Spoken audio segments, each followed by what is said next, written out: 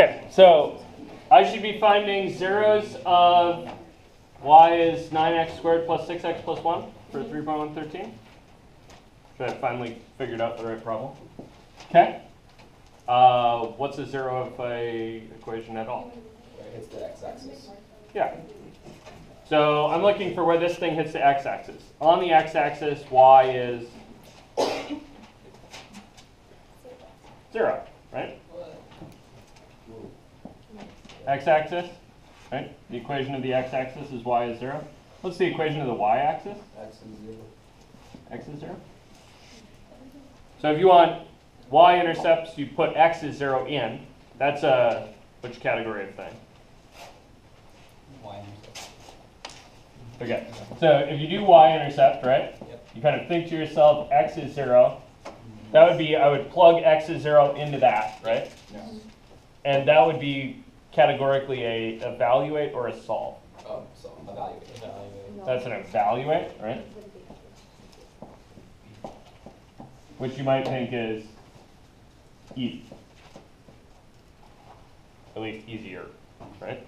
Okay. So on this, we're asking for the zeros, which are the other one. So we're solving. Right, so we're looking for zeros, so we're thinking x-intercepts. So we're thinking y is 0. So we're thinking solve. So we're thinking hard. Okay. Okay? So that was a long-winded way of take 0, set it equal to 9x squared plus 6x plus 1. And then what? Or sure, either think of those three things. So yeah, Well, you first you got to think half a second about completing the square. you have trace options, right? Firstly, one should consider Completing a square. completing the square. Which doesn't affect that. This is factorable. Yeah. So you might notice that this is a perfect square trinomial. Yeah. To notice that it's a perfect square trinomial, what are you thinking? Every aspect is a square, kind of. No, wait, Close. The front and the back are Yeah, the square. front and the back have to be something squared, and the middle thing has to be twice the product of the things that are squared to get these. That should look like something squared plus 2 times the first thing times the other thing that's squared at the end. This is a PST. So a perfect square trinomial looks like something squared at the left side, something squared at the right side, and in the middle, twice the first thing times the last thing.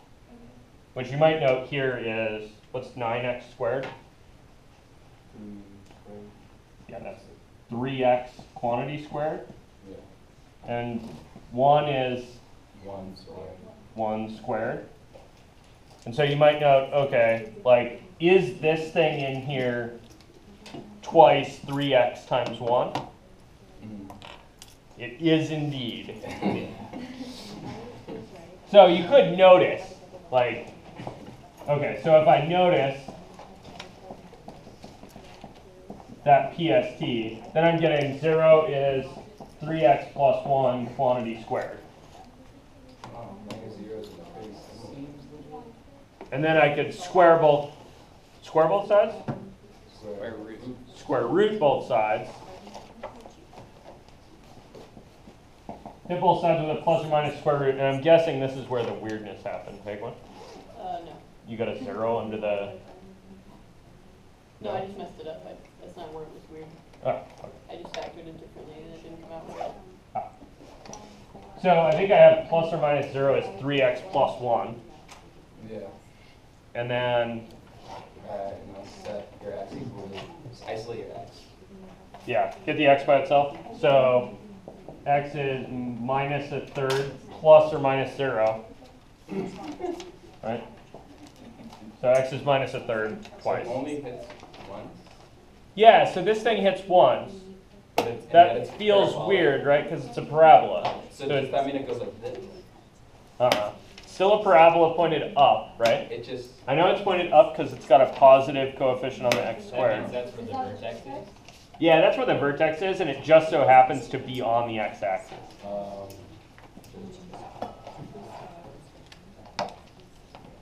right? I know that's the vertex because really, I noticed that not only is 0 equal to 3x plus 1 quantity squared, but also actually the whole function is 3x plus 1 quantity squared plus 0, right? So this is no vertical shift, there's a horizontal shift and some horizontal compression. What happens if it never touches the x-axis, like the vertex is above and it goes up? Yeah, so what if it was going up and had a vertical shift? Then Well, there would be no zeros. something like that might look like new y is 3x plus 1 squared plus 1, right? But then there wouldn't be the PST thing. No, there would I mean, be that's zero. still a PST, right? Yeah. So if you set 0 equal to this and try to solve, right?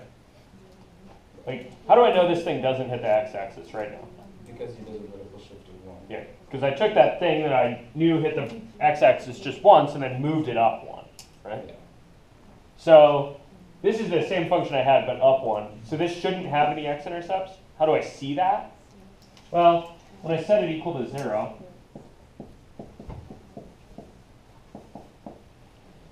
what do? That's one check. Yeah. Yeah, subtract 1, so you get negative 1 is 3x plus 1 squared, I right? already know the zero's gone. So when do you get negative number out of a squaring? A positive number. Or negative. Wait. Oh, I see what you're asking. Yeah. Yeah. You guys see that? Like to get a negative result here out of squaring something, I'd have to plug in some kind of complex number stuff. And I'm trying to find the x-intercepts. That's in the real number land, not complex number land. Cool. So it doesn't have any real x-intercepts. It does have some complex x-intercepts. Cool. All right.